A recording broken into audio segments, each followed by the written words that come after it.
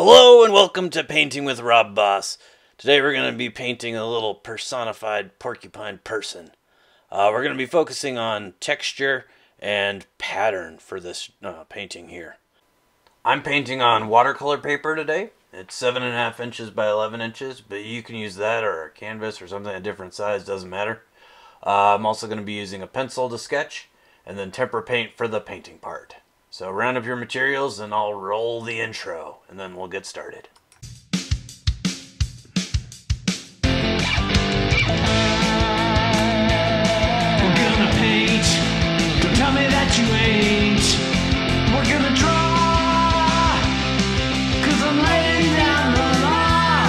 We're gonna art, if you don't like it, smell a flower.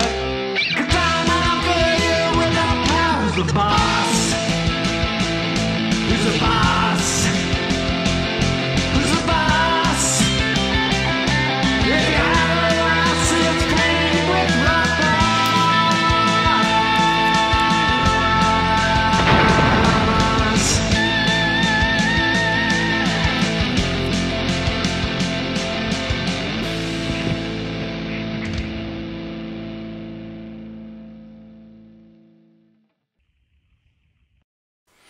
Alright, so we're going to start off today by drawing our little porcupine guy. This little guy's going to have a shirt with a pattern on it. He's going to have a little scarf, and he's going to have a porcupine head. So right now I'm just kind of drawing the outline of his body. So I'm kind of making a semicircular curve showing his shoulders here. And now I'm going to add the head on. The head's going to be a little bit more pointed towards the snout and get a little bit wider. But it's almost kind of a circular shape with just a little bit of a pooch out, a little bit of a point on the snout side there.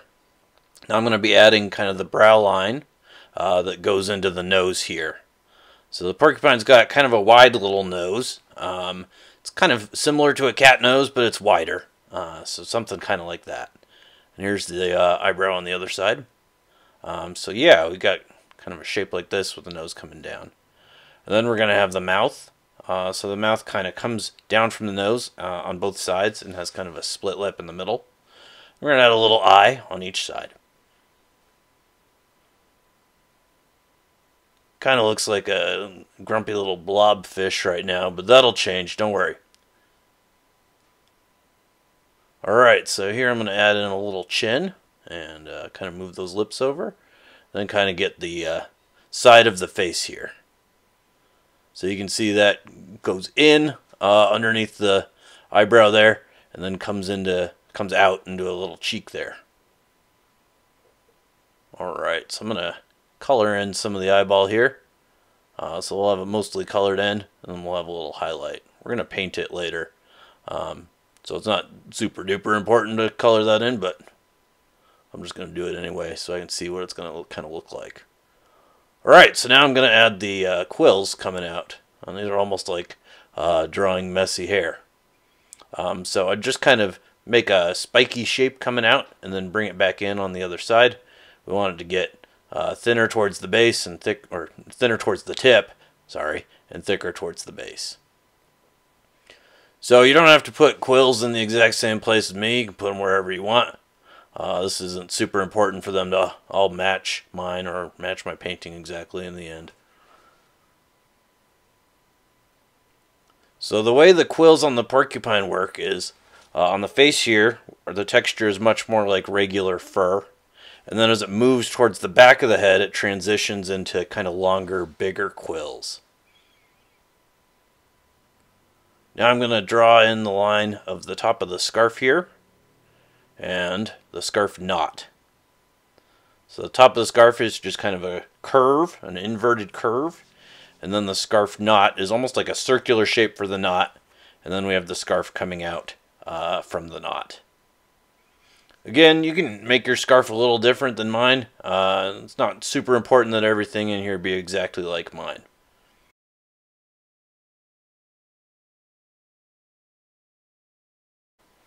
Alright, so we've got a basic notion of what this guy's going to look like now. Now it's time to add in some details. I also want to darken my drawing up quite a bit because I'm going to be painting on top of it, and I'd like to be able to see the drawing through the paint, at least in the beginning.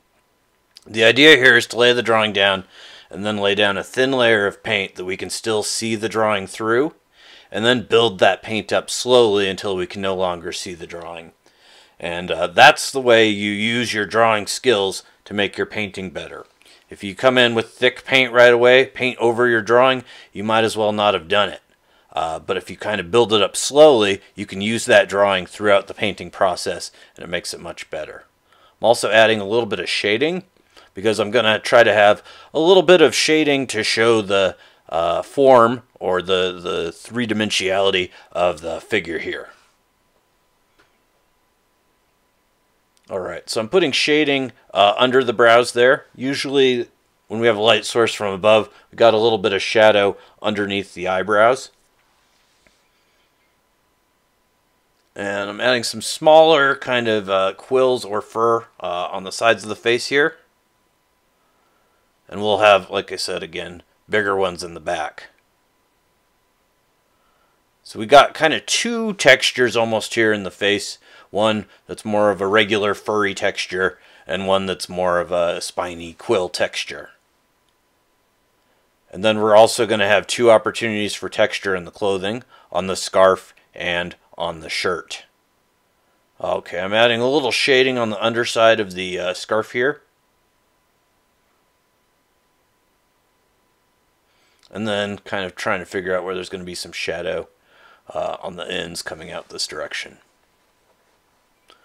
It's really important that you practice adding these shadows when you're learning to draw from your imagination, because even though it can be tricky at first and you're going to make mistakes, that's a necessary part of the learning process. And seeing your mistakes and recognizing them is really important, even though it kind of can be discouraging or upsetting. What it really is a sign that you are learning. And making mistakes and identifying them is a crucial step in that process. So now I'm going to start adding some paint. So I've got a palette with just the basic primaries on there, as well as some green and some black and white. The green is a good color to have because it can be hard to mix with your standard primaries. So a little bit of green gives you a little bit more range of color mixing, so it's a good thing to have in there. So you can mix up whatever color you want at this stage. I'm mixing up kind of a minty green. I'm going to be painting the shirt. But you can paint the shirt whatever color you want. The color I'm mixing is not an important part of the lesson. Now when you lay it on, you want to keep it relatively thin, or you want to thin it out a little bit. You want to get good coverage, but you also still want to be able to see the drawing through. So like I said, it's all about kind of building up those layers. Now there's not a lot of detail on the shirt, so I can go a little bit thicker because it's not as important that I'd be able to see the drawing through. But it's going to make things a little bit better if I can kind of keep it thin enough to see, make sure I don't lose any of the important details in the drawing I'm looking for.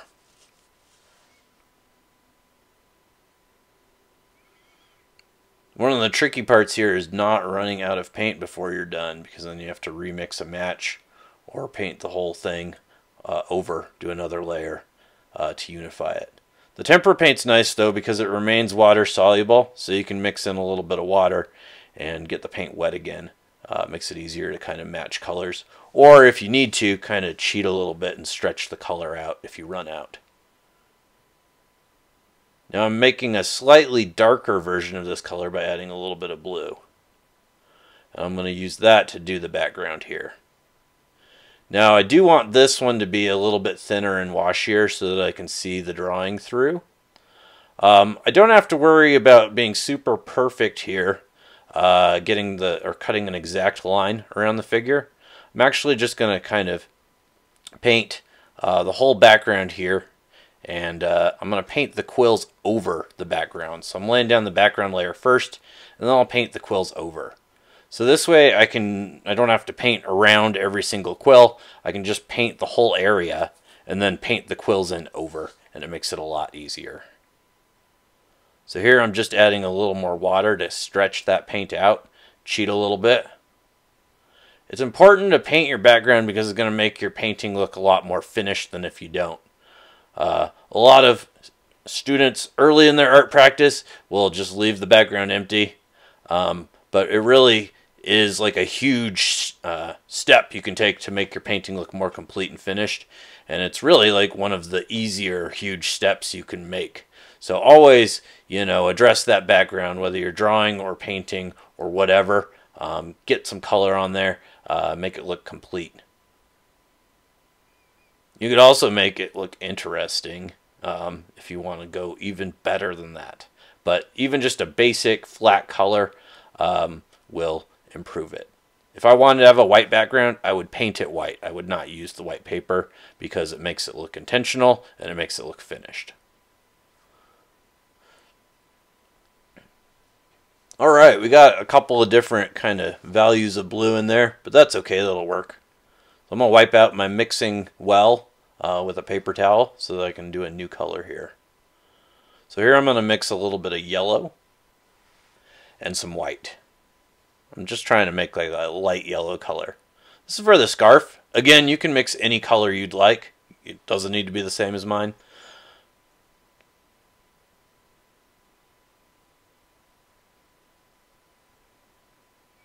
You might, while you're painting this, want to think about different color schemes you could use.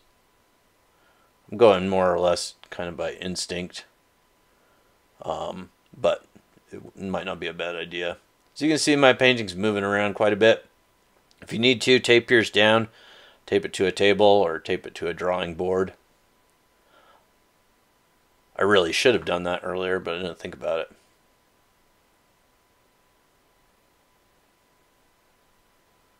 Also seems like for whatever reason this one's moving around a lot more than they usually do. Alright, so I got my base tone of yellow down. And you can see the graphite's mixing into the paint a little bit. That's okay, we can use that to our advantage to start building up the shadows already. You may want to be careful though in your lighter areas to avoid the graphite. So now I'm going to mix a brown. And mixing browns can be a little bit tricky. The way I do it though is I start by mixing my three primaries together. A little yellow, a little red, a little blue. You got to be careful about the blue because it can change the color pretty quickly. But I mix those all together and then I look at the brown I've got. And I ask myself, Rob, what color does this brown need? So if you can identify what color there's too much of, you just add the opposite. So I have a little too much red now, I'm going to add some green. If it got a little too blue, I would add a little bit of yellow and red. So you just kind of think about what is there too much of and add the opposite. Okay, so I'm going to paint in a base color for the porcupine's head here of this brown right here. And then I'm going to mix in some variations to give it texture. So I'm just going to lay that down, and I want to keep it thin enough on this layer that I can still see the drawing. Mine's pretty thick here, you can see. I could go a little thinner. I probably wouldn't want to go any thicker than this. And if you lay some paint down on there and it's too thick, you can just add a little bit more water to it. You can pull the paint you have to other areas and it'll thin it out in the process. You can kind of see it here where I laid down that paint initially. It's real thick, but the areas I pulled it to, it's thinned out quite a bit. And if you need to, you can always remove paint with a paper towel. Well, not always, but as long as it's wet you can. Alright, so you can see this is pretty messy. This is not looking like anything. It's really important to understand that your painting is not always going to look like what you want it to. There's phases that it has to go through that if you don't have experience might seem wrong. But you're going to see by the end of this that this is going to turn out just fine. Alright, so now I'm going to use that same tone of brown here and I'm going to paint in those quills, or at least some of the quills. We're going to do some different colors, different brown tones for the quills to get that texture. If everything's the same color, we're not going to get any texture. We're not going to get any form. So I'm going to start with that base brown. Now for the quills, it's not as super important that I be able to see the drawing through them, so I can go a little thicker at this point.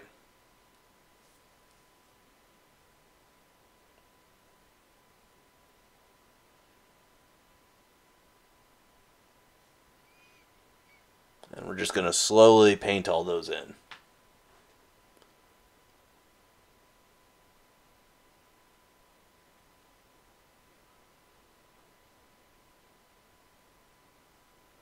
So you can start to see here how we're going to get that texture. We're just going to have a variety of brown tones and kind of lay those quills in. And it's going to give us texture in the end because it's going to contrast the two. So when we're painting, having variation is a key component of texture there. Alright, so I'm adding a little bit of black to kind of darken the brown a little bit. You got to be careful when you add black because it can take over super quick.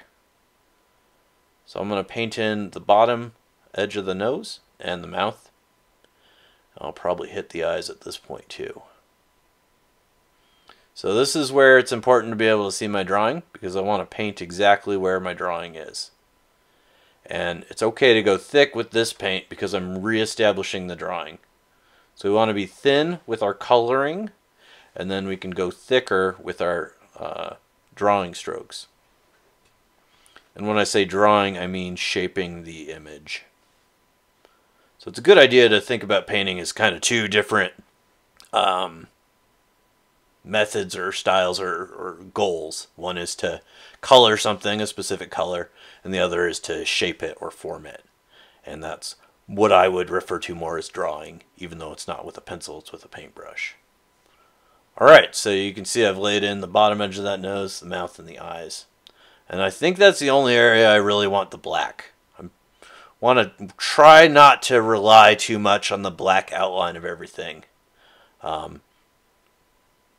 Using that really kind of limits your need for shading and using light and shadow. And so we try to avoid it. It also makes things look, you know, kind of less experienced than if we kind of avoid that.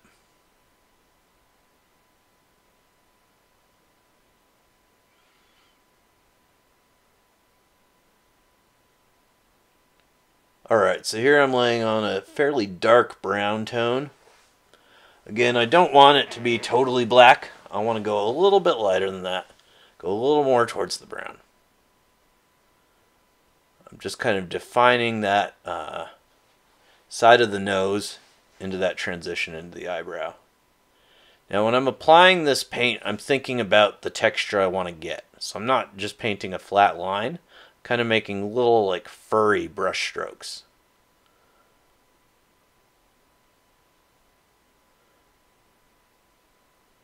So when we're painting fur, we want the strokes to kind of mimic the type of fur we're painting. So the fur in the face area here is real short. So we want kind of short, choppy brush strokes to replicate that.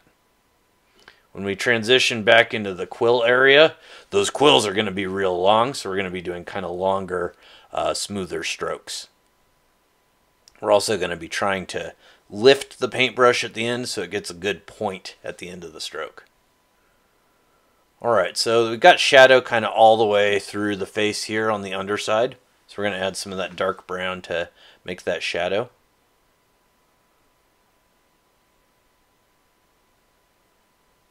Going to define kind of that little curve underneath the eye. That's an important feature there. And then I'm just kind of worried about texture. So you can see the way I'm adding the texture is kind of radiating out from the center, almost like rays of light coming out of the sun. So that's the way the fur is going to go.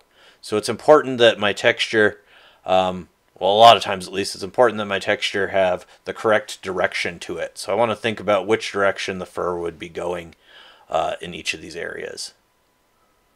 So now I'm adding a little bit of that dark brown to the spines. I'm really just going to add a little bit of every color I mix to various areas on the face there. So I've got a nice variety of colors at the end. and it's going to give me a good texture, hopefully. Again, just using those short, choppy brush strokes. Alright, he's starting to look like a porcupine. We're getting there.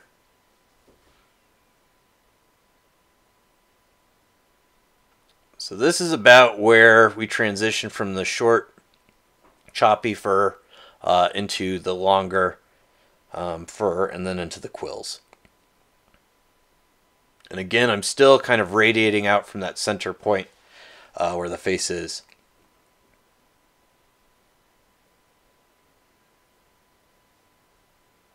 If I painted the texture going across the forehead, it would look real weird.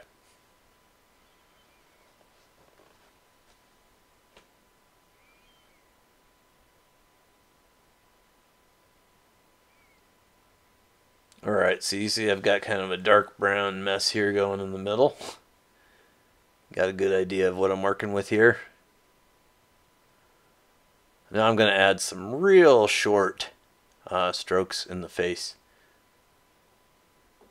just to add a little bit more texture there.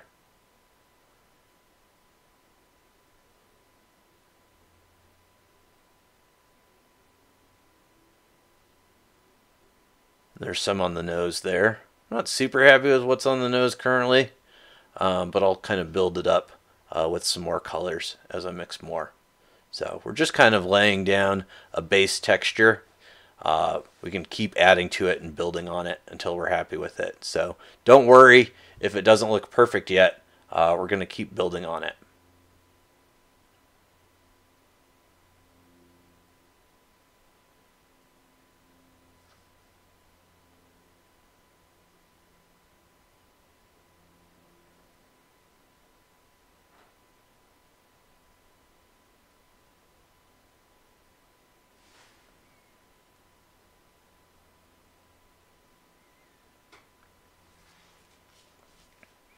I also want to vary the brush size I use.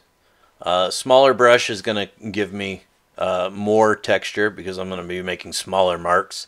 It's also going to help me make thinner lines. I'm going to switch over to this small brush. I had kind of a medium one going before that.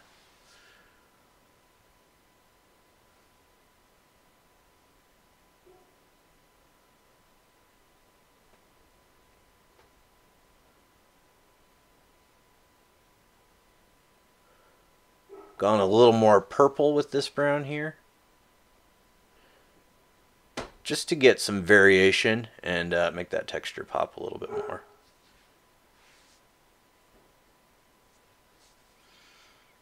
So just adding in kind of some more quills in the back here.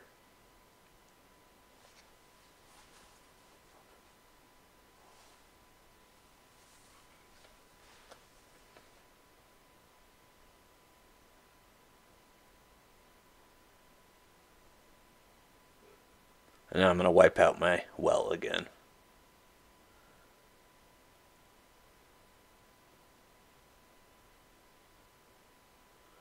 Alright, now I'm going to grab my big brush here.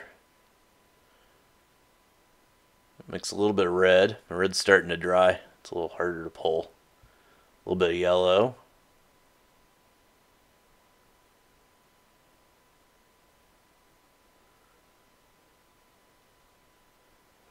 A little bit of blue, a little bit of green because it's looking too red. Like I said, we're moving back towards a brown color here. A little bit of white to lighten it up. So I like to mix my color to the brown I want before I start lightening or darkening it, because it's easier to adjust how much of each primary you have in it before you start adding the black and white. When you start adding the black and white, it gets a little more complex. We want to limit the variables when we're mixing paint and work with one at a time. Yeah, so now I'm just trying to get a different tone of brown. What I had earlier had kind of shifted to too purpley, so I wanted to clear the palette and start over again. You could just lighten your brown if you have one that you like. And just put a little dab of white, make a little highlight on each eye. That really livens them up, I think.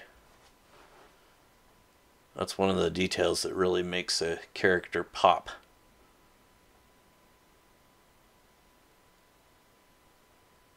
Alright, so I'm going to add this new brown in there, make it a little more texture. And again, it's not necessarily important to mix all the specific browns that I'm mixing. You just want to have a variety, and that's where the texture is going to come from. Alright, I think that nose is starting to look a little better now.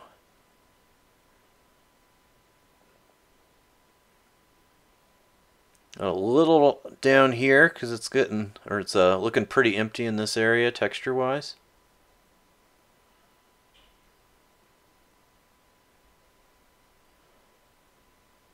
A little more over here. I also want to build up the paint. I don't want it to stay super thin in most areas. Sometimes you want to keep it super thin in some areas, but generally speaking, for this we want to build it up. So since we're focusing on texture and we've got a subject that has a lot of texture here, we would build it up with a lot of different tones and values. I'm kind of reshaping this cheek a little bit.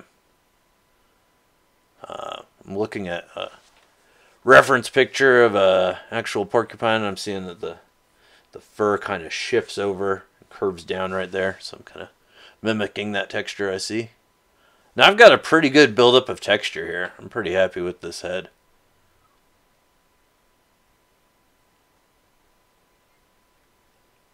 I'm going to lighten some of this brown. I'm not going to try to lighten all the brown because that would require putting in a lot of white paint and probably mixing a big soupy mess. But if I just mix some white paint into one specific area and just lighten that brown. That way I also keep some more of that kind of medium brown in there, just in case I want to add any of that anywhere. So, while I think the texture is already pretty good, a little bit of lighter brown is going to kind of make it pop a little more, I think. We also see in the quills here that they get pretty light. They're pretty light brown on the actual quill part, and then the fur is kind of darker brown. So I'm going to just lighten those up a little bit by adding kind of a lighter brown in.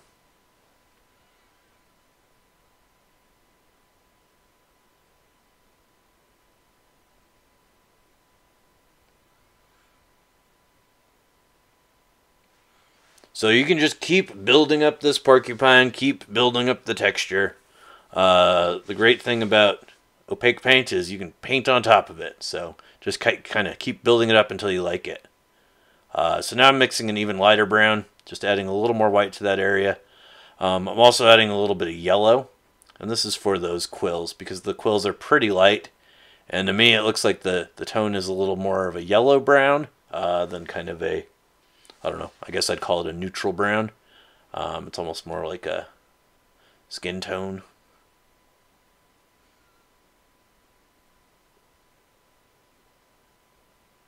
I mean, I guess all of these browns are skin tones. I shouldn't be so ethnocentric. Alright, so adding a little bit of that light yellow. Or that yellow brown, that light yellow brown.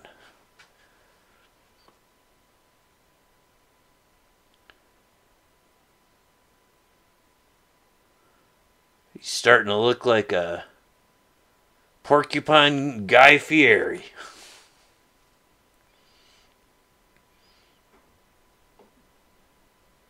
Alright, so now we got a lot of nice buildup in the head. Got nice texture. The thickness level on the paint is good. I think we're pretty well set right there. At this point, I'm going to add some patterns to the clothing. So again, on this, you can add whatever color pattern you want. You can change the color you lay on top. You can change the pattern. You don't have to do it the way I'm doing it. Do whatever you want. I'm going to do some dots for the scarf here. And I'm going to do some, like, I don't even know what I'd call it. Like a grid, kind of almost like a plaid on the shirt there. So I just mixed a little bit of kind of a low saturation red. But again, you can do what you want. I would not go too high saturation on anything, but you can do you. That's fine. Really, we're just worried about establishing a couple of patterns on here. We've already got the texture in the face, so we should be good. I'm just kind of painting these in on the scarf, wherever.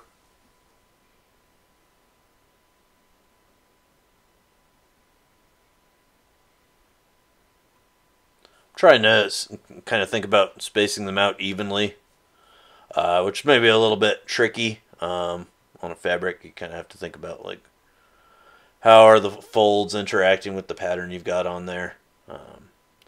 But we don't need to be perfect, you know, so it's not super, not a super big deal, nothing we need to stress out over. But try to be mindful of it and, you know, at least think about it and do your best to get things where they should be. So that was like a little more muted than I wanted for the shirt pattern, so I'm going to get more of a higher saturation red here. Everything's pretty low saturation so far, so I think I can up it a little bit on his shirt pattern. Just a little bit of green to cut that saturation.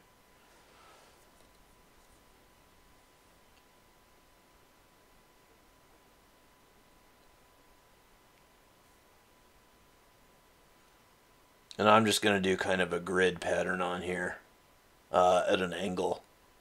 I'm going to try to keep the lines going this direction real thin.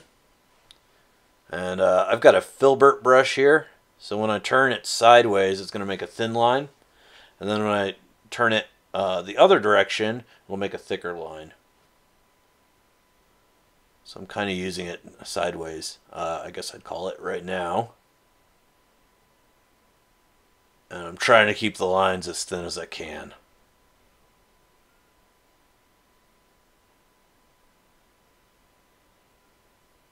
Alright. I'm going to go back the other way. And this time I'm turning it the other way and laying down a nice thick line.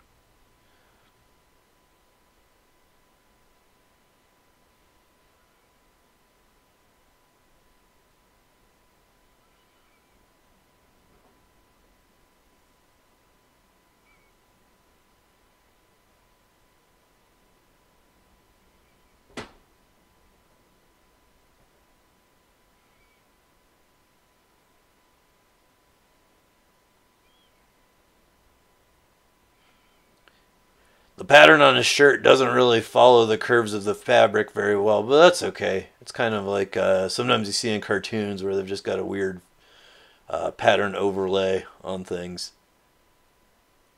I don't mind. I think it's kind of fun. If you want to try to make your pattern kind of follow the curves of the shirt, you're welcome to do that. That would be very cool. Now I mixed a little bit of kind of a low saturation purple shadow color to add some shadows onto the scarf here.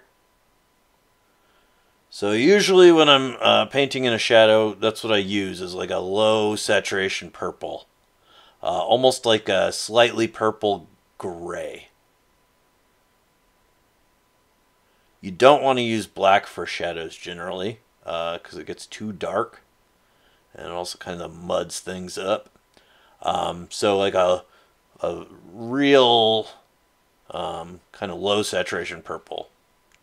Just saying the exact same thing over again, but that's okay. It's important and super useful. Also might want to thin it out a little bit with water. And if I want to try to pull a transition, I can use a little bit of water to do that. So again, by adding these shadows, we don't have to use the big black outlines that we would use if we were making like a cartoon. A lot of times people will overuse those, and it'll make your look or make your work just look a little bit less experienced than if you can actually just add shadows to establish forms in the work. Alright, so that's looking pretty good, except we need to add some shadows to define the arms and make the sleeves apparent. So again, this is why it's important that I can see my drawing through my paint here. I can see my drawing, I can see exactly where I added the shadows in there, and I can paint on top of it, and it makes life easy. Alright, I think we're pretty much wrapped up on our porcupine here. So you could do the same thing to make any sort of personified animal you would like to make. It's pretty simple process, pretty easy to do, and with a little bit of practice you can get really good at it. You probably set up a little stall at the craft fair and sell your little critter people. So now you've got a marketable skill. So here's our finished guy, and I hope this was informative, and I hope you had fun, and we will see you next time on Painting with Rob Boss. Goodbye.